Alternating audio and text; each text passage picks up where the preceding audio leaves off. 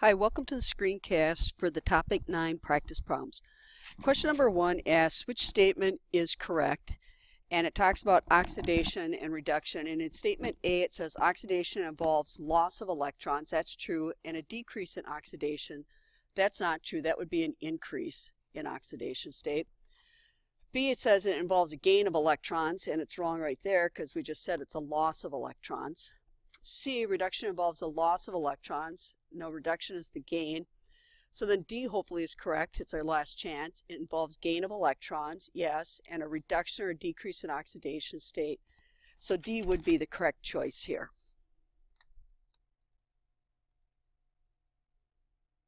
Number 2 then says, what are the oxidation numbers of the elements in sulfuric acid, H2SO4? So if I take a look at the three elements, oxygen has priority. There's 4 of them at a -2 each for a total -8 charge. Hydrogen, with 2 of them, has priority as a +1. Has to add up to 0, so that means my 1 sulfur is going to have to be a +6 to make this work. So looking up above, the one that fits for all 3 would be A, +1, +6, and -2.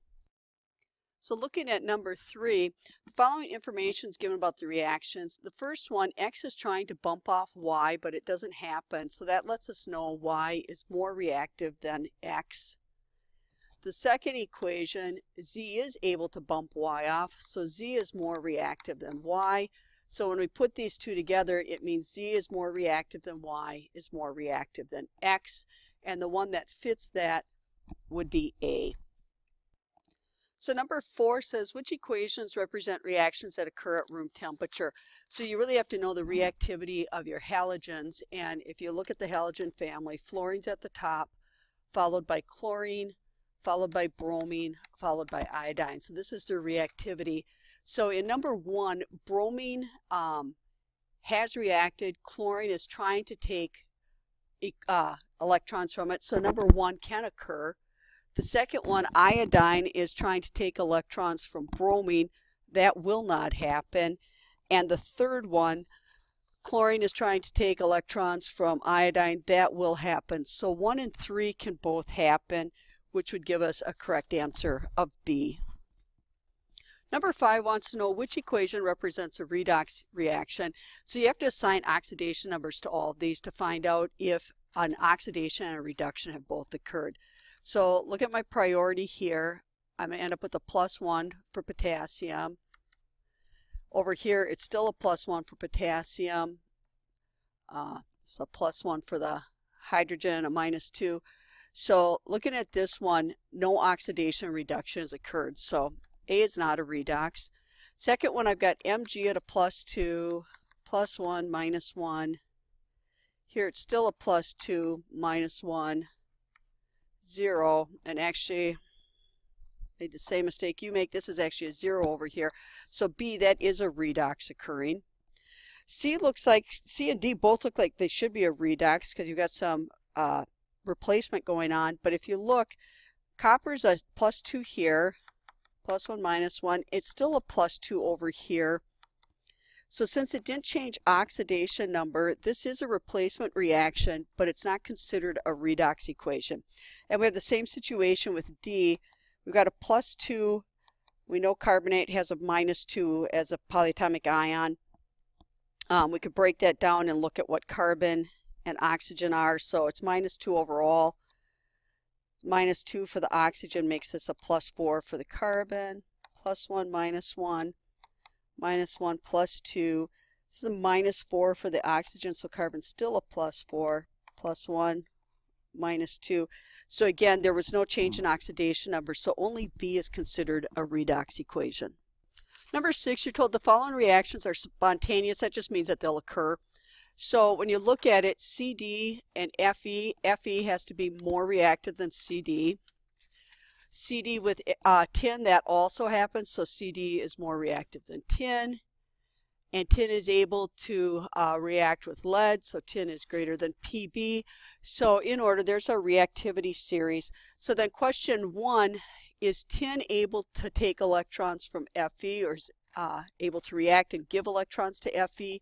No, that won't happen. 2, CD more reactive than Pb. Yes, that is true. And 3, Fe more reactive than Pb. That's also true. So D would be our correct choice here. Number 7 says the oxidation number of chromium is the same in all the following compounds except, so the first one I've got a -6 on my 3 oxygen, a +3 on my 3 hydrogen, so that means chromium's a +3 in A. I've got a total -6 on my oxygen here, so the 2 chromium are each +3. SO4 we know has a -2 charge on it. If you look SO4 up on the polyatomic ion chart, so 3 times that's a -6, but I have 2 chromium, so they're each still a +3. And then CrO3, I've got an overall -6 on the oxygen, so chromium's a +6. So D is the one where chromium's oxidation number changes. Number 8 said, what occurs during the operation of a voltaic cell based on the following reaction? So if I break this apart into half reactions, I have Ni becoming Ni2+. That means Ni is being oxidized or losing electrons. And that means the Ni ion is moving away from the electrode. Whereas the Pb 2+ is picking up the 2 electrons and becoming Pb. So it's being reduced or gaining electrons. And that means that the Pb2+ is moving toward the electrode. So knowing that, if I look down my choices here, then B is the one. Electrons move from Ni to Pb. That's true. And Pb moves toward the solid Pb.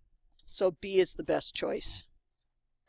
Number 9 wants to know in which change does oxidation occur. So if I look at my first one here, oxygen's a -2, and then I've got 4 hydrogen for a total +4 charge. So that means my carbon here must be a -2. On the other side, I've got -2 for the oxygen, and I've got 6 oxygen at a +6. So now my carbon is a -4. So that means my carbon was actually reduced on this one.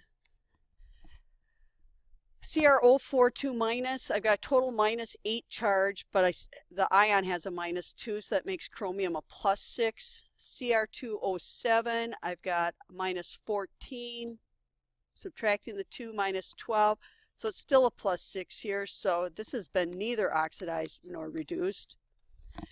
SO4 2-, that's a -6 overall, or a +6 that the sulfur needs to balance. The SO3, the -2 charge, that's a +4. Again, the sulfur's being reduced. So NO2, hopefully this one's oxidized. I've got a -1. That leaves my nitrogen as a +1. NO3 with a -1, that leaves my nitrogen as a +5. And that is oxidized. So D would be the correct choice. Okay, number 10 says, what happens at the positive electrode in a voltaic cell and an electrolytic cell? So we need to take a look at what's happening at each end of this. So the voltaic cell, remember, occurs when you have 2 metals connected by a wire and a salt bridge. So you've got 2 separate half cells. So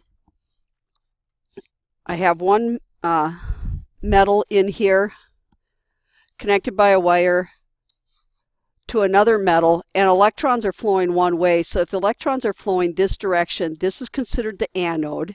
Any oxidation is the anode, and this is where oxidation is occurring. And in a voltaic cell, this is considered the negative electrode because electrons are piling up here. If you didn't have the wire connecting it, there'd be a stockpile of electrons here. Over at the cathode then is the reduction, and that would be considered the positive end.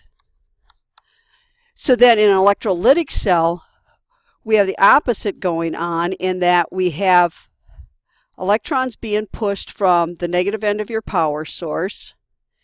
And this time, rather than being in separate half cells, this is all in one device, but again, it's connected to a metal here and a metal here. And so electrons are being lost at the, well, there's an anode, and oxidation has to be occurring there. So electrons are being lost at the anode.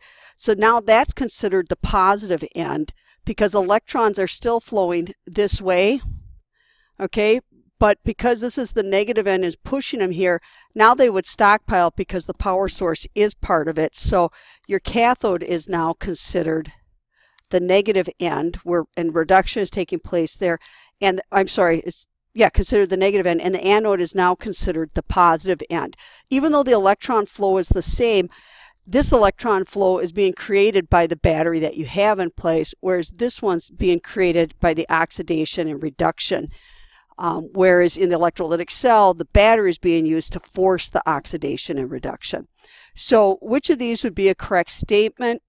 In the voltaic cell, it's going to be the positive end is going to be where reduction takes place, and in the electrolytic cell, it's going to be where oxidation takes place. So B would be my correct choice on this one. Number 11 wants to know what species are produced at the positive and negative electrodes during electrolysis. So if I look, it's of molten sodium chloride. So I have NaCl. Let me get off that wrinkle. I have NaCl, and it's becoming Na solid and Cl gas. So I really need a 2 here and a 2 here. So if I look at the half reactions, I have 2 Na plus 1 becoming 2 Na solid. So that means it's gaining 2 electrons over here, or it's being reduced. And the chlorine starts as Cl minus. I also have 2 of those. And it's becoming Cl gas. So it's losing or being oxidized. And so if you remember from the previous page, we said reduction takes place at the negative end and oxidation takes place at the positive end. So at the positive electrode, our oxidation would be Cl minus. And let's say it's asking what's being produced though. So our products are Na and Cl2. So that means this can't be correct and this can't be correct because the products are just Na and Cl2. So make sure you read it carefully if they're asking, you know, what originates there or what's being produced. And since the Na is being reduced, that is going to be at the negative end. And that leaves the Cl2 at the positive end, which is the anode, being oxidized. So D is my best choice. And then 12 ties in with this fairly closely. So number 12, if we take a look at the question, it says, which processes occur during the electrolysis of molten sodium chloride? So I've rewritten the same equation, the same half reactions. It's the Na being reduced, the Cl being oxidized. And it wants to know which one's occurring. It says sodium chloride ions move through the electrolyte. That's true. I've tried to draw it here. I don't know if you can tell. This is my electrolyte. You'd have both sodium and chlorine ions in there, just be salt water. You got your 2 metals in there as an electrode.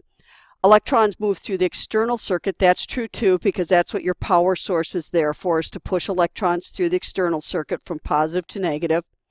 And then oxidation takes place at the positive electrode or the anode. That's true. I mean, it's nice that they put anode in parentheses because we know that oxidation happens at any anode. So D, all 3 of these statements would be true.